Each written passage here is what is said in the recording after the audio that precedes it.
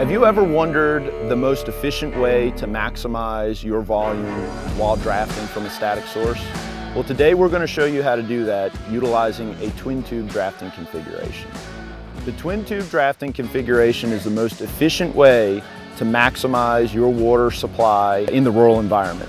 And it involves utilizing two separate intakes on your pumper and priming them individually to achieve superior fire flows. As you can see in this pumper behind me, we have two intakes in the water that were primed separately using alternative drafting techniques.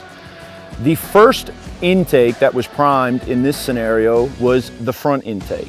And the front intake is considered by most in the fire service to be a less than ideal option when trying to draft.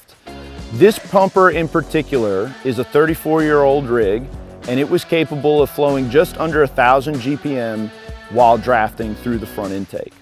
The moral of the story here is that the front intake allows us to achieve a quick and rapid supply of water using the least amount of equipment possible.